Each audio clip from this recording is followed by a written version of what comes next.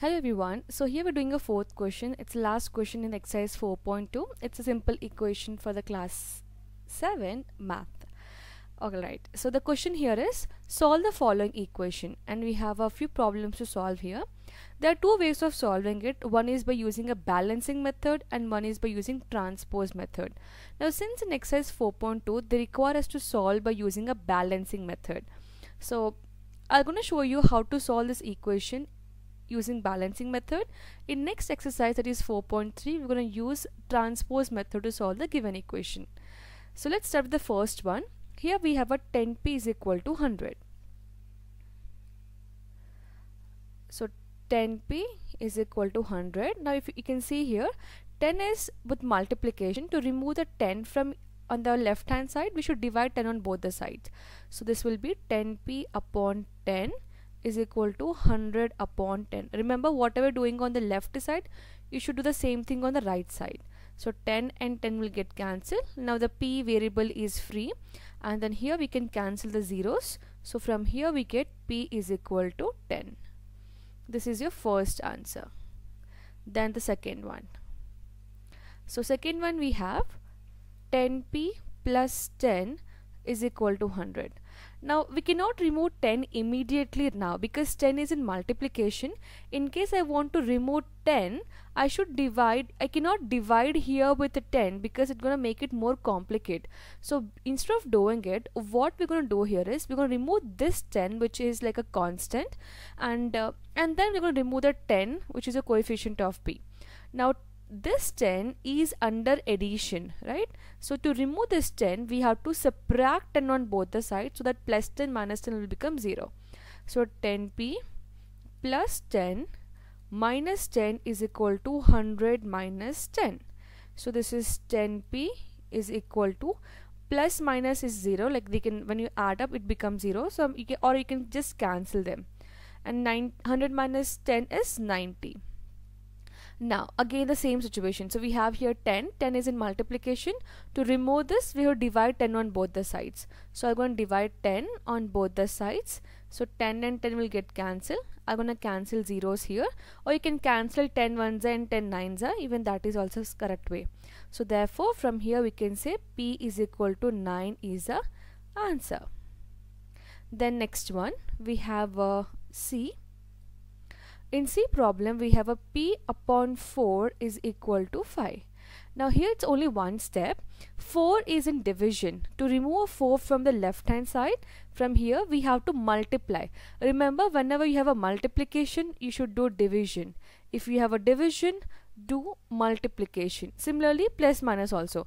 If it is an addition, you have to subtract on both the sides. If it is subtraction, then add on both the sides. So here 4 is in division, so multiply on both the sides with 4. So p upon 4 multiplied by 4 is equal to 5 multiplied by 4.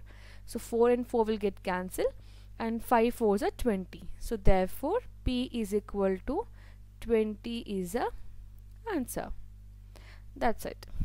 Now next one, we'll go for the next problem, which is D.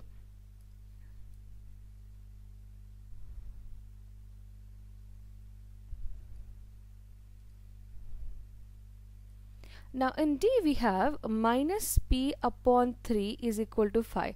This is similar to the previous question, only negative sign is given. So what I'm going to do here is, since a variable, the p cannot have a minus sign with it, I'm going to transpose, I'm going to multiply minus 3 on both the side, not transpose, this is a balancing method. I'm going to multiply minus 3 on both the sides, so that minus minus will become positive.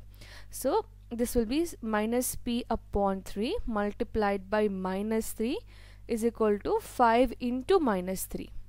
So 3 and 3 will get cancelled. Minus minus is plus, right? So it will become p, positive. We want the variable to be positive, not negative. And 5 into 3 is 15, and since there's a 1 minus sign, so we'll get minus 15 as the answer. Now this is your D problem. And the next one, E. So 3p upon 4 is equal to 6.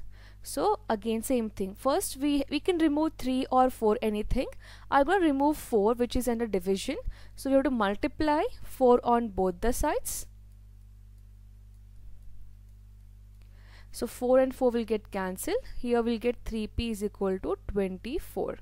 Now again 3 is in multiplication with p, so we should divide 3 on both the sides. So 3 and 3 will get cancelled. 3 ones and 3 eights are. So therefore p is equal to 8 is the answer for this question. The next one, f. So 3s is equal to minus 9.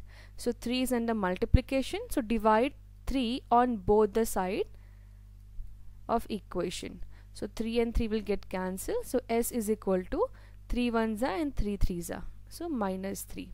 So therefore s is equal to minus 3 is the answer. The next one, g. 3s plus 12 is equal to 0. Let's see how to solve this one.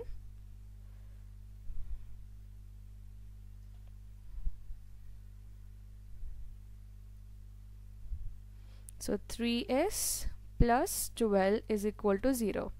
Now first we want to remove the 12 from here. So it is an addition, so you should subtract 12 on both the sides. So 3s plus 12 minus 12 is equal to minus 12. So plus 12 minus 12 will become 0. So 3s is equal to minus 12. Now we have to remove 3. 3 is under multiplication, so divide 3 on both the sides.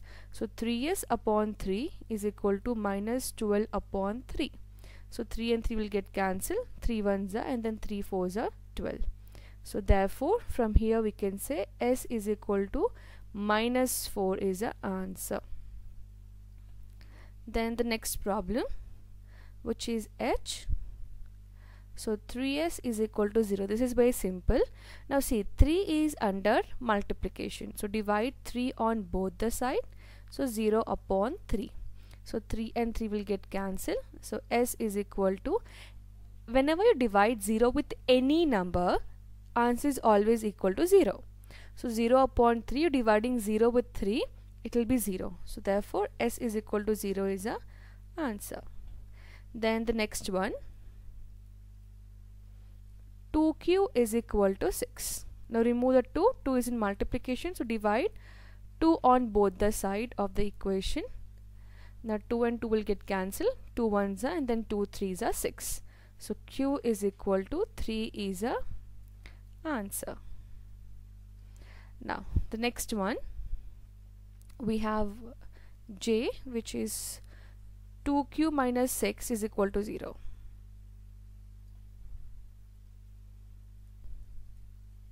So 2q minus 6 is equal to 0. Now minus 6 is under subtraction, so we should add here. So add 6 on both the side of equation. So 0 plus 6. So minus 6 plus 6 will become 0. So 2q is equal to 0 plus 6 is 6. Now 2 is in multiplication, so divide 2 on both the side.